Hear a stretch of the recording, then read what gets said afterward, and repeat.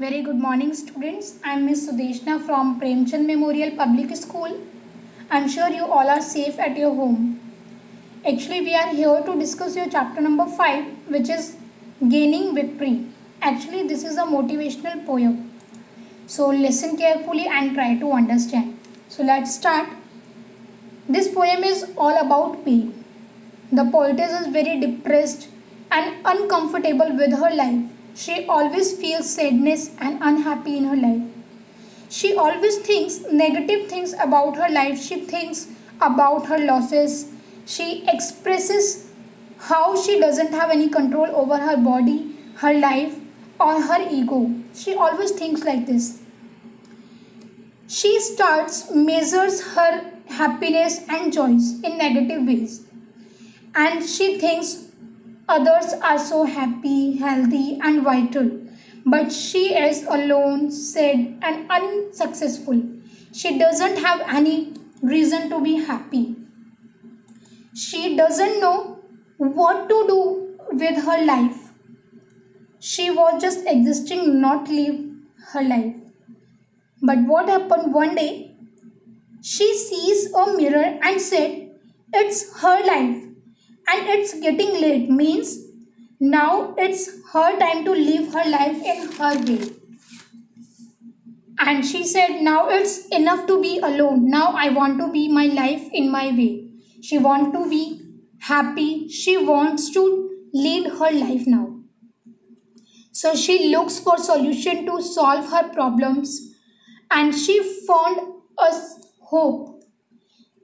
She stops asking, why me? Understand this thing, that she found a hope, which is she stops asking why me. Actually, she always thinks that only she is the reason whatever is happening with her life. Whatever is happening in her life, the mistakes and problems are whatever is happening with her life, only she is the reason. But now she gradually stops asking why me, and she feels very happy. Now you can see her happy face is there. Okay, so she started to be happy, and when she stopped to ask why me, she feels happy and very she started to love every day. She started to love every day, each day with the happily, and she got the joy, and she meet with everyone. She do everything at that time, and she learned to love each day. And in dark also she found fairness in darkness even. So she said, this is the life. If we will not feel bad, and if we will get everything in positive way, so we will definitely get success in our life. So you also have to be success. Okay, so I'm sure you understood, and but I want to make you understand in Hindi also. मैं आपको एक बार हिंदी में ही बताना चाहूँगी students. Actually ये जो poem है, ये कवित्री ने अपनी ही लाइफ के बारे में लिखी है. वो अपनी लाइफ से बहुत ही डिप्रेस थी, बहुत ही परेशान थी, बहुत उदास थी. वो हमेशा यही सोचती थी कि मेरे साथ जो भी होता है वो बहुत ही गलत होता है, और वो हमेशा क्या करती थी, हमेशा गलत ही सोचती थी अपने बारे में. हमेशा नेगेटिव थिंग्स शी थिंग्स, वो हमेशा नेगेटिव थिंग्स ही सोचा करती थी.